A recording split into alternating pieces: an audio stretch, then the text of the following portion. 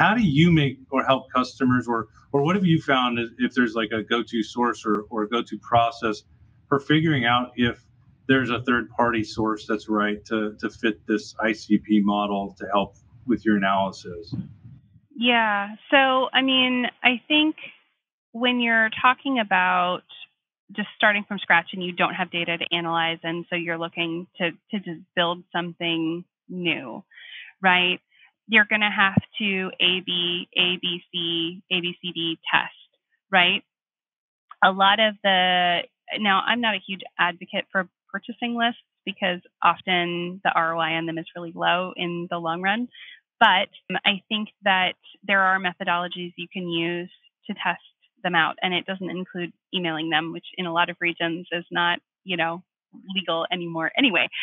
But, one of my favorite functionalities is native inside of Marketo for this purpose. I take a purchase list, I put it in, and make sure everyone's marketing suspended. They're not going to get stuff from us. These aren't people that have opted in, right?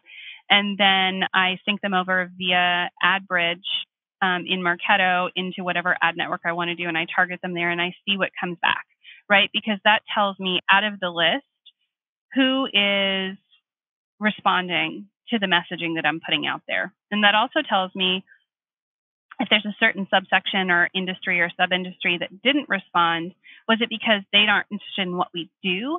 Or is it because the messaging that we were using on the ad networks to target them just didn't speak to them? It wasn't their language, right?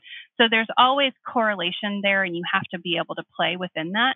But if you're A/B testing your audience and then also A/B testing or ABCDEFG testing your messaging, it's going to help you start to narrow in on what works and who works. And once you have that, you can take that sub list of people that did work, right, and potentially push it back into the same ad network and build a lookalike list off of it to start identifying people that you don't have to purchase, that are companies that you've probably never heard of, who've never showed up on your radar, you haven't shown up on theirs, but suddenly you're able to present yourself potentially in front of them in a way that is more organic than just buying a list and being like, hey, somebody gave me your name and I think we'd get along. Like, that doesn't jive anymore.